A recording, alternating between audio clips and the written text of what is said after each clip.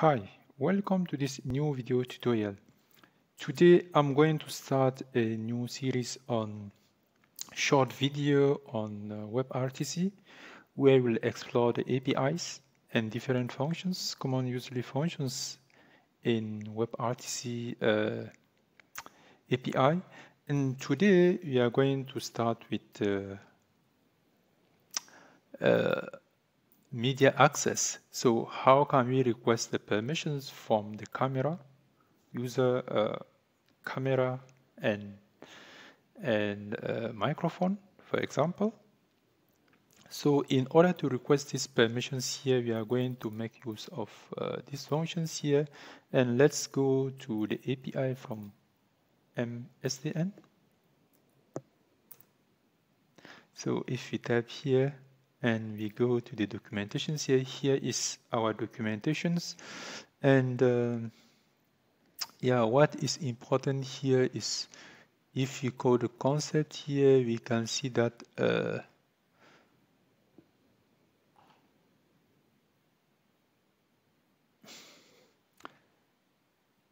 in this media stream API, we go down here into the user media. You can also see that from interfaces from here, but here this is the user media functions, right? Here is the one here, and what it does, if we click to that, and then what we do, we can see here the user media method of the devices interface prompt the user for permissions. So this will allow us when we start, for example, our applications and want to use the camera, we will have a pop-up here requesting us to use to give the permissions to access the microphone or the camera. And this user media here return a stream. And if we scroll down here, we can see a sample functions on how to use it. We pass a constraint here, and the constraint is this one. This is the configurations here that we pass to the user media. If you want to enable the audio, then we set this one to true. Otherwise, we disable it and set it to false. Same thing with the video. So in order to do this demo here, I started this video here I had a sample code, base code on which we are going to build on. This is a tutorial where I show you how to use Angular with HTTPS. And HTTPS because when it comes to multimedia applications, especially WebRTC, many of the functions will require you to have HTTPS. And then by using this mset, we can create a local certificates on which we can run applications with. And it's also a good practice to start locally with security in mind. So when that one is set, if we go back to VS Code, here is a sample Angular projects. If we save it,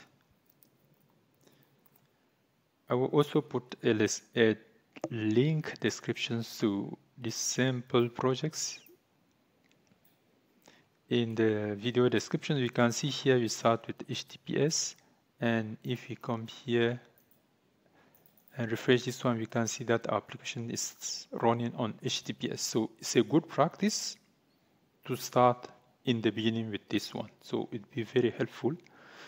And then once that one is done, we come back now, and then we are going to go down here and generate a service. So I write here ng generate service. I will call it created services / media.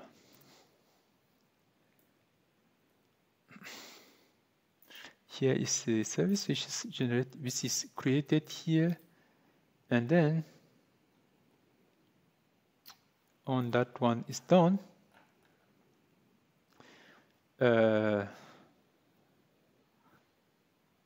once that one is done, and as shown here we are going to use a similar concept. Our media is returning a stream, so we need to declare a stream. And I come here, the first thing that we do here is to declare a private stream of type media stream. And then set it this way, and probably here is asking to set it as undefined. So it can be this one or undefined or null. Set this one to null. And then down.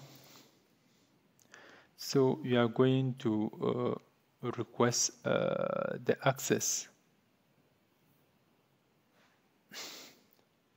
So then we write a request. We have to declare functions here, request media access. And this one, as pointed here, is taking a stream. Right? It will take a stream. So here we are going to pass a stream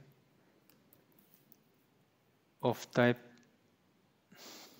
media stream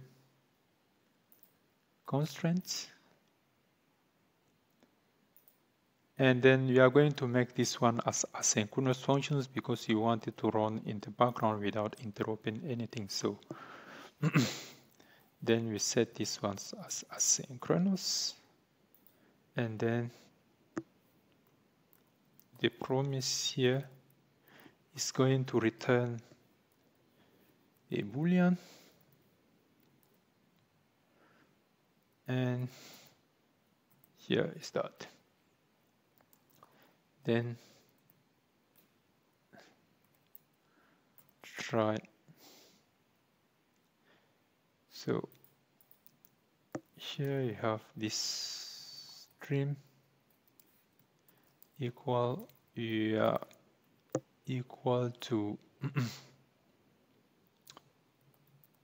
a width navigator media. So we can either use this navigator media device, or okay, here is the functions here that we use. We can just copy this one. Right, we can just copy this one and paste it here. So that is it, and then it will return if the permissions is assigned, then it will return true. So here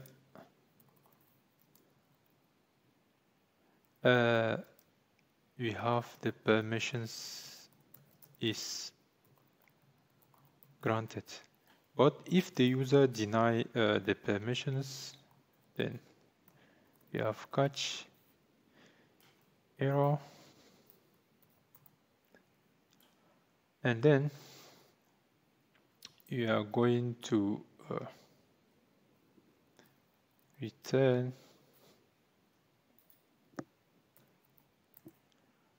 an error here, access to media devices denied.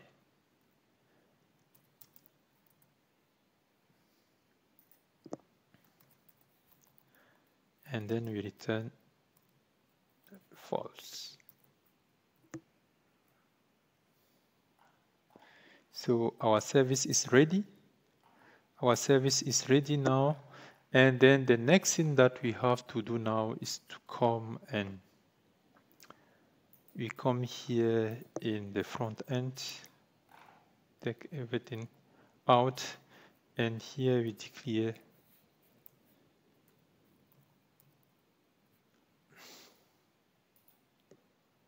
a div, and then inside this one we are going to pass h1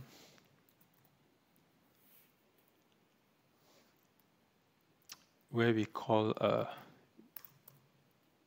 media, just media access demo.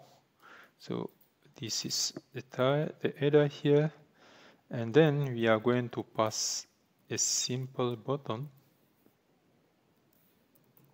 with ID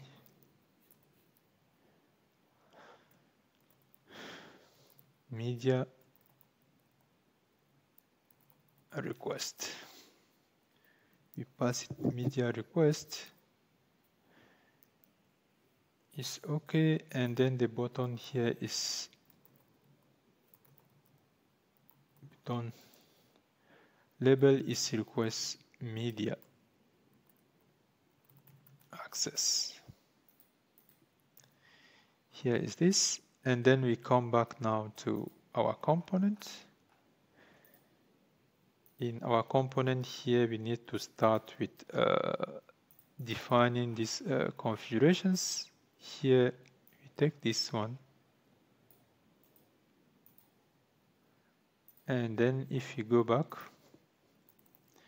we declare it as a constraint here. I will call it media constraints.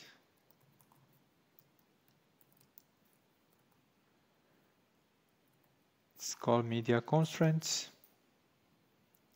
And then the next thing that we have to do now is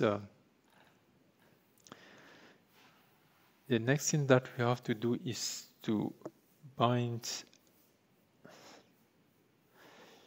not yet. I will come here, and then we need to import, inject. We need to inject media, our service.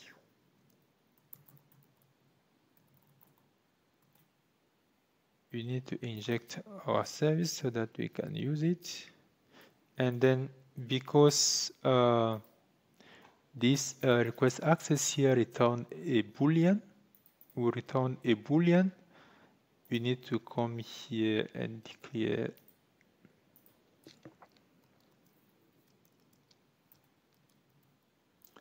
a boolean here, media called media granted. Here is type boolean. By default is false.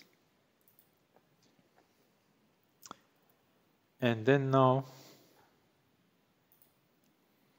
we implement our onInit functions and onInit interface, sorry. OnInit interface is here. And then outside that we need to create our request access media. Okay, our request media access is better. Functions that will attach to our button. Same thing as before, we are going to make it asynchronous. It's going to be an asynchronous functions. And then we have this granted media, which will be equal to wait here, this media functions here. It is the media service.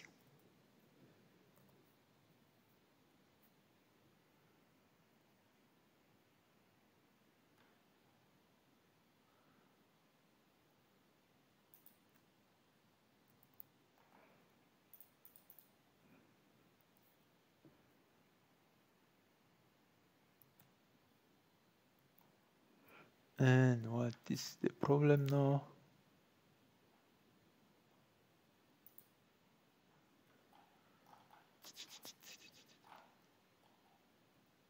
Yes, so media service is there.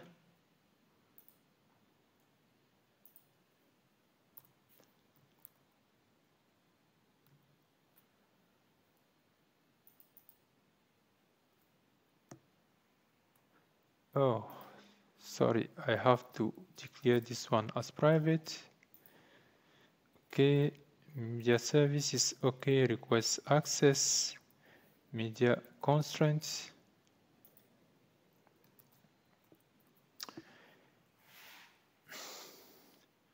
So we just return that, and then we can just display stuff in the console, like if media granted is true, then we just do the same thing like we did here. Okay, not there. We can just quickly type it. Console log. Here is media access granted to you. If not,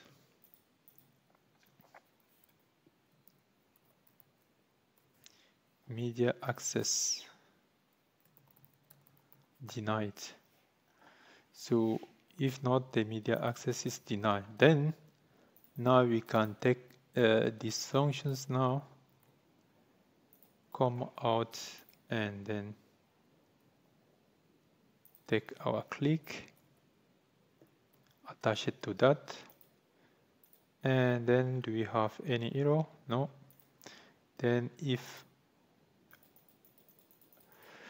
we start this one, and then you can see that we are requesting the access here, and it doesn't show because probably I have already requested that one in, let me take another browser, and then just delete everything.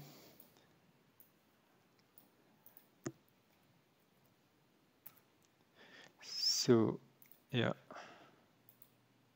and then you can see here that it's requesting. So will you here is in German, unfortunately, and yeah, so it's saying here allow or block, allow or deny. So are you allowing that or you are denying? So then let's see. In here we set we blocked. So if we go in the console here, we can see that access has been denied. Right? Access has been denied. So if we restart it again and make it in English, I hope that it will come again. And okay, this one is always allowed because we already refuse it. Then if we close it again and bring another one, try it, English, request access. So, okay, it is asking here like, do you want to allow it or not? By doing this one, you are either giving or denying the access. And then here it has been given. So if we go to the console here, and then here, okay, I click okay, deny. So that is it. So this is what I plan to show in this video. In the next tutorial here, you are going to see how we'll do you'll attach now and show the camera. So make use of the stream and attach it to the camera. So stay tuned for the next video. Bye.